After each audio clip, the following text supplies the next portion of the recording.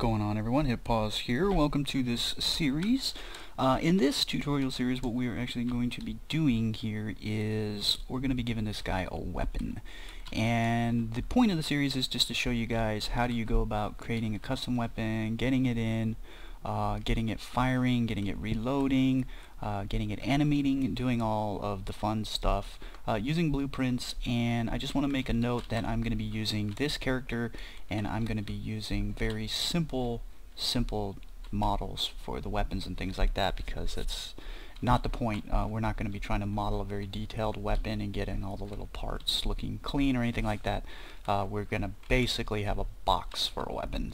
But the point is we need to still follow a lot of rules, because we have a very complicated item right here to deal with, and that is his hands. So let's get started. Now, the first thing I want to do is something I have actually done in a previous video. When I put the armor on the guy, I did actually show me taking this out into 3D Studio Max, but what I actually want to do here is do that again. So just in case you guys were doing the same thing as me, say trying to make a weapon for this guy, if you have your own character, obviously this entire step should already be done.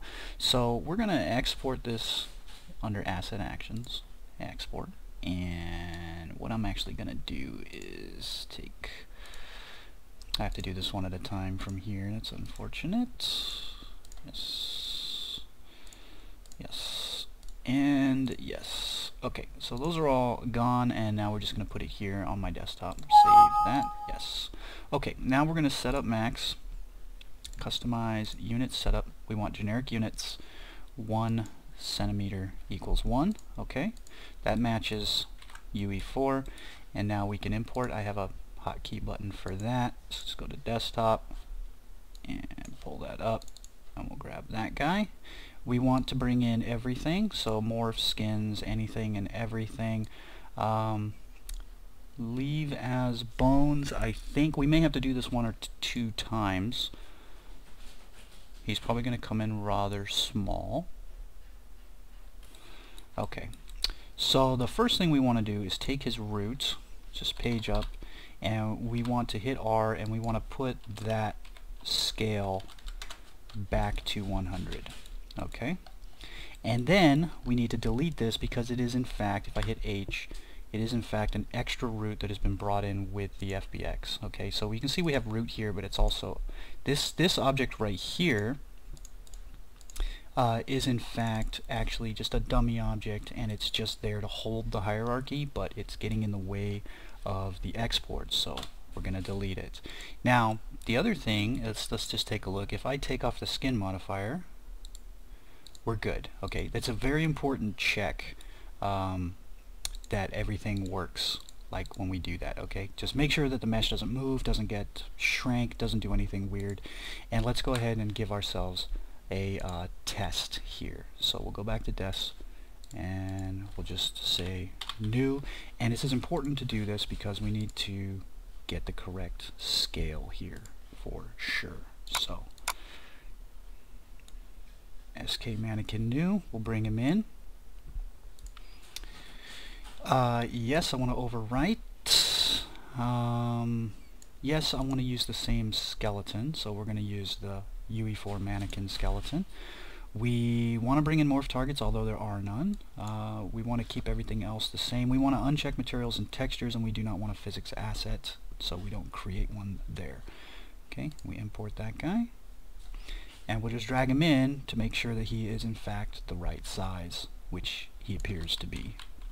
Okay, he's standing taller, but he is in fact the same size, so we're good.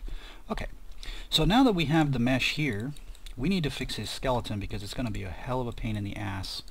So we're going to hide the mesh, and now see how his skeleton's like all the bones are all super tiny and they got no length on them.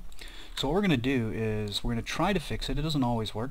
We need to go to animation, and then we need to go to the bone tools right here. Okay, and with all the bones selected, down here, sometimes we can reset the stretch, which doesn't do a great job, to be perfectly honest. What bone is that? The lower arm R rotation, I believe. Well, what bone is that? Lower arm twist. Okay. Let's go ahead and make all the bones 1, 1, 100. That helps them be more visible. And again, the reset stretch did kind of help, but it never really does like a great job. Like in this case, the ball here, let's unhide all here. This should turn his toe. Okay, as you can see, they got a little bit of skin weighting problems here and there, but nothing that anybody has even noticed. Where his ankle is, I think, is here. Okay, so, and that's off too. You can see that's not even in the right location for the ball.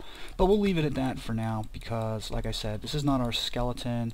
There's not a lot we can do about it. We're also going to make his wireframe black so that when we don't have him selected, we can see what's going on. So here is our dude. And I'll just keep this on the desktop. In fact, I'll just make a folder here and we'll call this UE4 weapon toot, like so. And we'll say max files, and this will be the UE4 guy imported. And we'll just leave it at that. Now we should have the ability to let's go local here. We should have the ability to animate him and whatnot. Okay, this see, I don't know what the hell this bone is and what it's trying to do. IK handgun.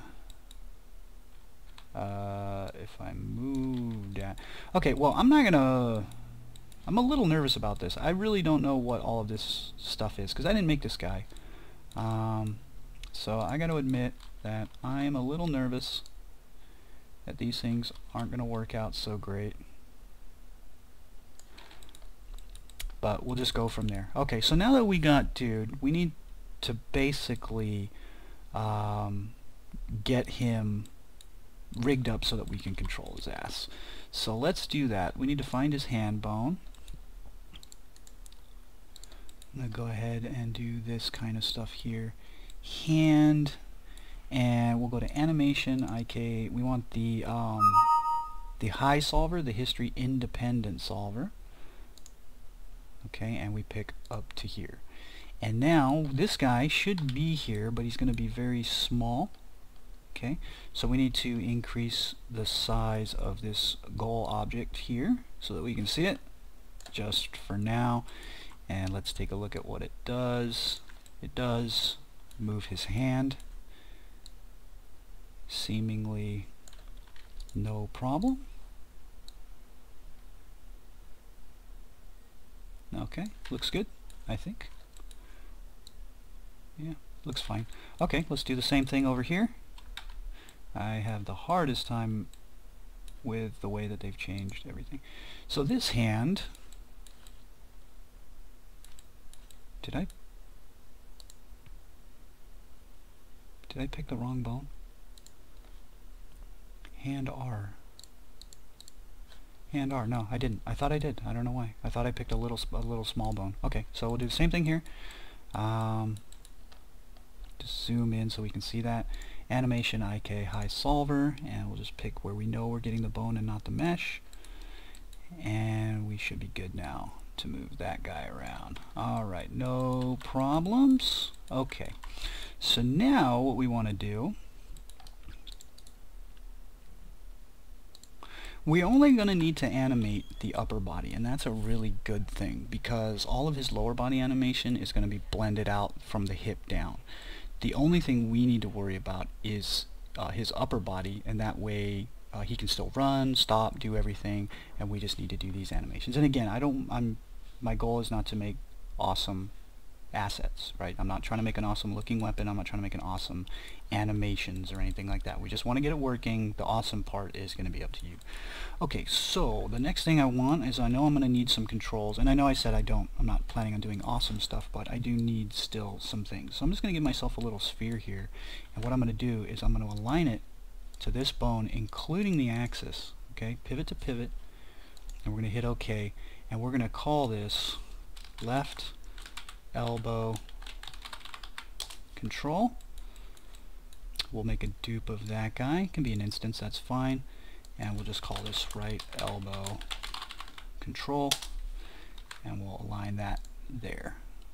Okay, now we pick our IK object, and if we come over to motion, there is a target for the solver properties, and what we're going to do is pick the corresponding elbow bone. Okay, we're going to do the same thing for each one.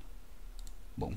Okay, so now what we should see is the elbow should try to maintain direction based on where this is. Okay?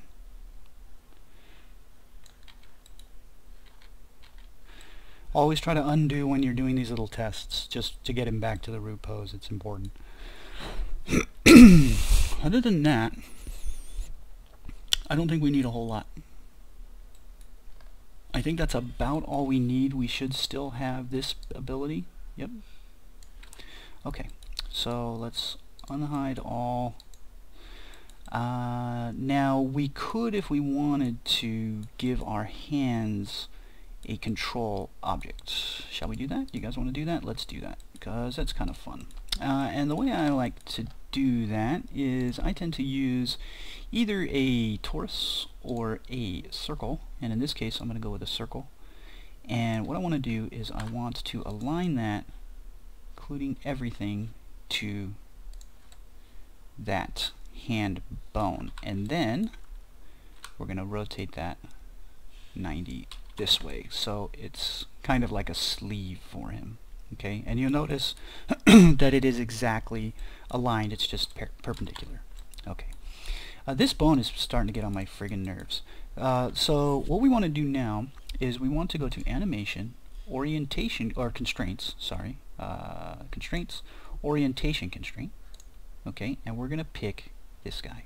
Boom, and that's going to turn it 90, because remember it got turned 90, so we just need to say keep initial offset. Now we're going to take the IK controller and we're going to go constraints. This is going to be a link constraint. Okay, so now this object is controlling the arm and the rotation of the hand. Okay, so yeah, we're good. Alright, and what we can do if we really want to is we have, say we unhide this, unhide all, we can take this ring, we can turn it on in the viewport, and we can tell the radius to be quite a bit smaller, like so. Okay, and then we'll just make a copy of that, and this will be called left hand control, and this will be right hand control. Alright, now we take this one and we want to align this one, so Alt A and click, axis axis, and once again 90 degrees like so. Alright, want the orientation constraint, so I have that as a hotkey, Control Shift O, that should flip it, keep initial offset. I also have this as Control Shift L, boom, and now this will rotate the hand and move the entire arm. Okay, so we have that ability, and that should be pretty much about all we need to actually animate this guy. So if I take his spine bones minus the mesh and we rotate that based on each one, we should be able to bend him forwards and backwards. We can make him kiss his own arse. I'm kissing my own arse. It doesn't look like he's kissing his own arse. It looks like he's crotch inspector. All right, so let's I think we're gonna leave it here. So now that we have dude ready to animate, like I said, we can make him punch now. Slap you. I'm gonna slap you silly. So he can slap you silly now. We do whatever he wants, and we're good to go. So I'm gonna end this video here.